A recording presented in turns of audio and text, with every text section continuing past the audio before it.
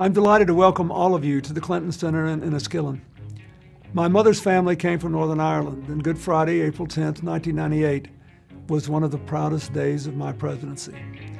The agreement established on that day has given heart to peacemakers the world over and continues to endure, thanks to the commitment of the people of Ireland and Northern Ireland. I remember saying at the time that it didn't matter what I thought, but how the next generation would live. And the next generation has indeed proved that it's possible to move beyond conflict toward a future of shared prosperity and shared responsibility. That's why I'm so proud the Center has also become home to an international summer school, inviting students from all over the world to develop the knowledge and skills they need to initiate change-making projects in their own communities. During your time here, you will witness firsthand the benefits of peace and the ongoing work required to sustain it. You will meet people who've committed to making a difference and who continue to work for progress. And I'm sure you'll learn something that inspires you to make a difference in your home, your community, your country, and your world. It's my hope and belief that the lessons and promise of the communities around you will inspire a new generation of peacemakers throughout the world. Participants this year from 10 different countries. There are 18 participants in all, and they're here to really get an insight into the Northern Ireland peace process.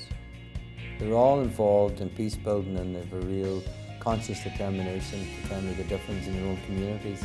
So they're here to find out the types of activities that people have been involved in Northern Ireland to help to try and move society from peace to prosperity.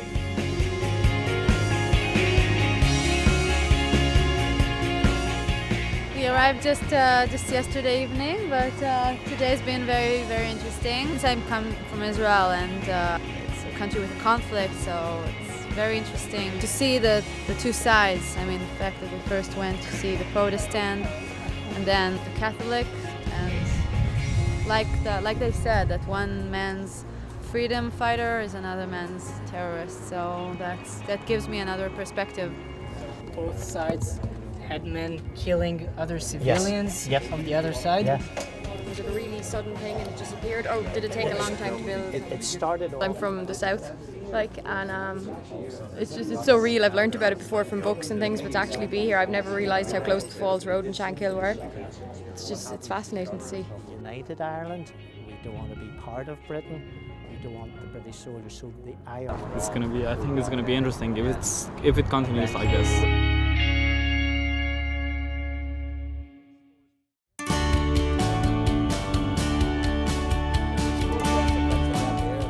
Would you believe it? Where you're standing right now is exactly where Bill Clinton and Hillary stood. Right here, outside the Guildhall. That's where they actually... It has been a life-changing trip today to the London Dairy, and we had to see the whole city, the Peace Bridge, and a division in the settlement, and the cathedral. Whitewash, tore it up in front of the world. A lot is happening in this town. I think it should be made the capital city of Northern Ireland because there's a lot of history here, which is very rich. And I don't know, it's just overwhelming for me. Everybody in the program is just so nice, including Sean and every other member who is participating here. We've become real great friends in just the third day of the program, and I've actually learned a lot. But the most important thing that I got is that it is very important to learn things on the first hand and not just read it through the books or research it on the internet. It is a completely different feeling when you talk to people, when you get to share and see what they have experienced. I think it's gave me a lesson in being more tolerant to the other side. When you see other people having conflicts, you kind of get more sensitive to the other side in your own conflict, and I think that's an important step.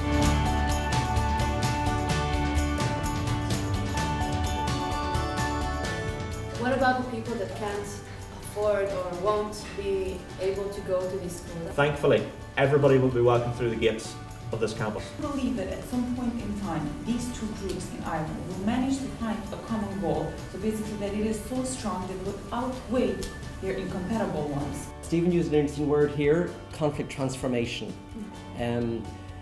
Learned a lot of different information today.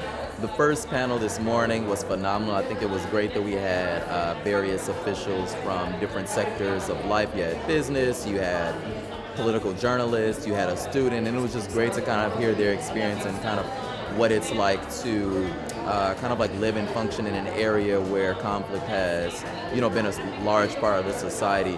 It was also great to hear about different economic development tactics, especially since I'm a business major, very interested in business and economic development.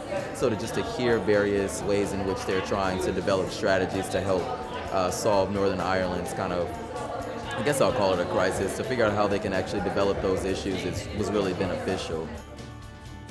I am really interested in you, that as you set out on your life course, that you're not just interested in whatever field or discipline you're engaging, that you're not just interested in it as an occupation, that you're interested in it vocationally as well, that you want to be creative.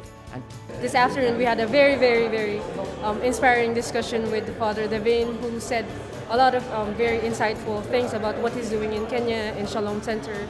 He told us that though we know these things, it's important to have this in practice, and that to be able to make sure that we don't mix up politics and religion, because the conflict arises from there.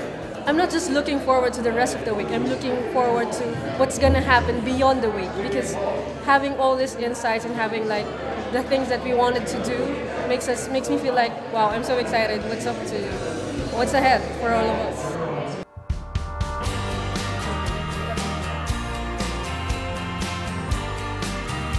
Everyone with a disability has the opportunity to play a sport of their choice and get involved in development activity in their community. Whether it's kids who have fallen out as friends, or whether it's a bigger religion, race, colour, whatever it is, whatever your issue is, use sport as your vehicle. It'll make life so much easier. When you're in an area of conflict, sometimes you can't think outside the box or think of like creative ways to deal with things around your life, and like thinking about how sports could be a great impact is like a very nice way to start.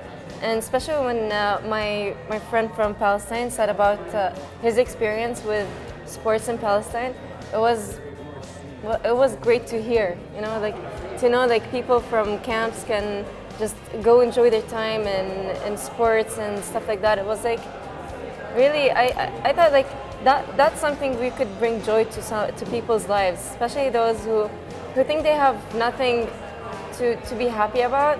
Just like it could easily bring fun in their lives. Really nice. Oh yeah, love it. Red's also a great color, and it's good. I think it's a fantastic program that they have. Students coming over from America and helping students here. It's a good opportunity, I think, for both parties to kind of help one another. Yeah, and gain some international experience. So I was really glad to see this.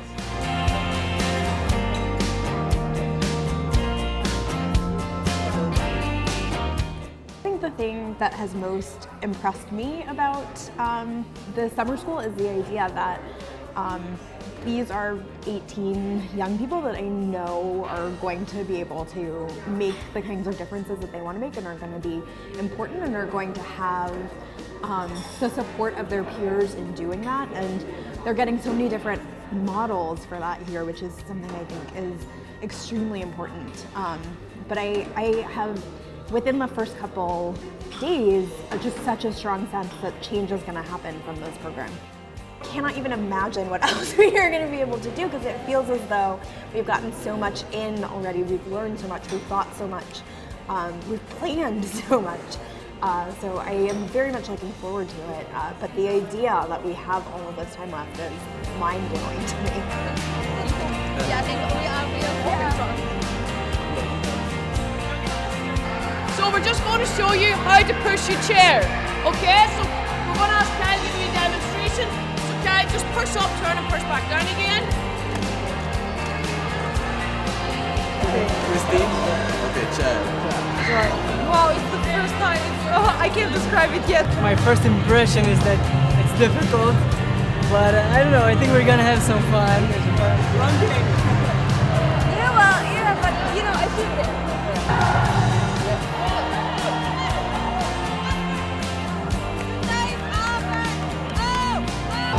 That's really difficult, folks.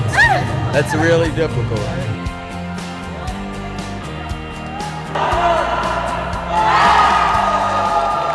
We've been stuck in a week full of talking about politics, conflict resolution, peace, and so on and so forth, but this is what matters. This is probably one of the major memories people are going to leave here with. It hits home. For me, anytime I'm on a basketball court, it's an amazing feeling, but this edition of stepping out of our world for a second, stepping out of our comfort zone just for a second, opens your eyes. It influences your thought process in the future, and I hope that the points I could give them, they could remember them, but I'll definitely see what I can do even back home in Canada or even in the West Bank and such to see if I could even help out even further, because this, as a basketball coach running a basketball team, this is where I want to be. I like to be on the court, so.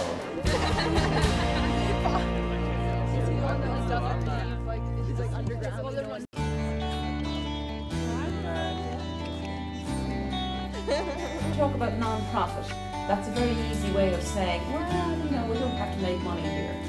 You do need to operate with your money in a financially viable, sustainable manner, and some of my these activities, we develop classrooms better. So hence, the outside community in us. So when I came to college. Well, here today in Dublin, I definitely have found that risk-taking is not defined by profession. We all heard from students, and they definitely have taken many risks in their paths of defining their own entrepreneurship activities where they're specifically focusing on helping their communities. And innovative ideas, definitely. Really showing that it can be done. I know this entire conference here at the Clinton Center was talking about what can you do when you return home?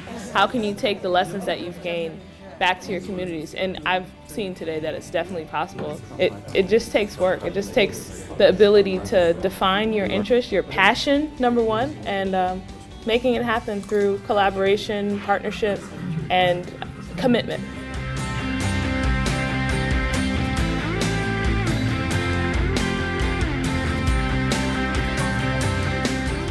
Before coming here, I hated my country.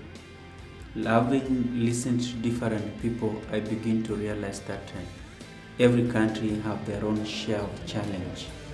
And I'm beginning to look more positive towards my country. And instead of running away from my country, I'm beginning to look at what can I contribute towards the peaceful and sustainable peace in my country.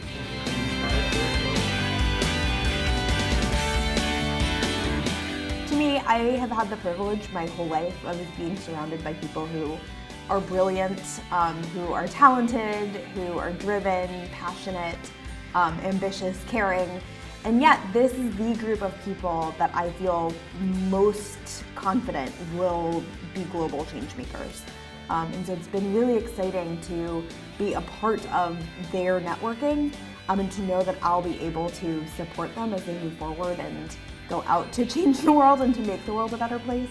And I think for me, the difference between them at the beginning and the students at the end is that at the beginning of the program, they were all people who knew that they cared deeply, and at the end of the program, they knew what to do about those feelings and about the changes that they wanted to make. So they weren't potential change makers anymore, they felt embodied as change makers, and they felt like those ideas really had a way that they could be manifest moving forward. We had an event within the summer school today. The students internationally had a part of organising the opening of an exhibition to honour President Clinton, his role in the peace process in Northern Ireland. Nancy Soderberg opened that for us today. The students were interviewed by the world's media, BBC, RTE, NBC, Al Jazeera, Radio Ulster, Radio 5 Live. You know, it was an added bonus for the G8, brought us that significantly added bonus. Yes, and for President Obama and Prime Minister Cameron to drive past and wave as they went past the centre was there. Then the students standing outside among the crowd. It was a touching moment, and it's one I know is appreciated. I think that it's a very special place to be, and especially as an American, to be here at the Clinton Center. The idea of reconciliation and trying to move forward. What a better place to be than here in Northern Ireland, and trying to talk through these peace discussions and conflict resolution as a whole. You know, Northern Ireland may not be perfect, and the Good Friday Agreement may not be perfect, but it has established peace here, and that's what we all want. Good morning. We are honored to participate in this year's Clinton Center International School in Enniskillen. 17 of us participated from Kosovo, Ireland, the US, Kenya, Northern Ireland, South Africa, Israel, the Philippines, Palestine, and the Basque region, Spain.